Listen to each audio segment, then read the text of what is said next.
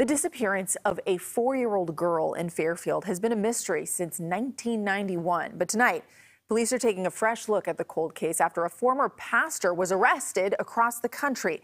Investigators say 83-year-old David Zanstra confessed to killing an 8-year-old girl in the 70s in a case that has haunted a Pennsylvania community.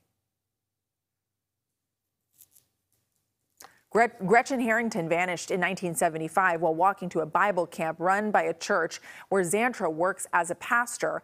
Back here in the Bay Area, investigators think the arrest could be a break in the disappearance of Nikki Campbell more than 30 years ago in Fairfield. Andrea Nakano has more on the possible lead that could finally crack this cold case. Fairfield police confirm 83-year-old David Zanstra lived here in Fairfield when a young girl went missing. In fact, he lived just minutes away from the victim. This quiet Fairfield neighborhood is where 4-year-old Amanda Nicole Campbell was last seen riding her bike to a friend's house. Known as Nikki, her case had a huge impact on families living in this area. I was shocked, actually. I was really shocked. This resident didn't want to be seen on camera, but remembers the day Nikki disappeared just like it was yesterday. Neighbors went knocking door to door as a community united to find the little girl. It was a big deal. It was a very big deal.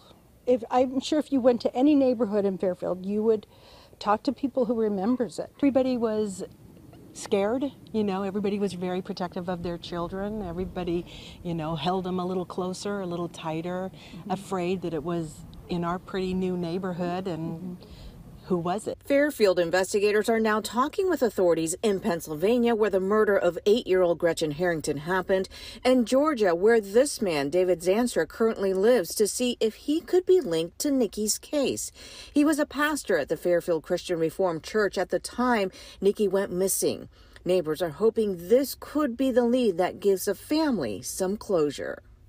I can't even imagine what the family must have gone through at that time and must be going through still even now to this day. This family needs closure. It's been 32 years.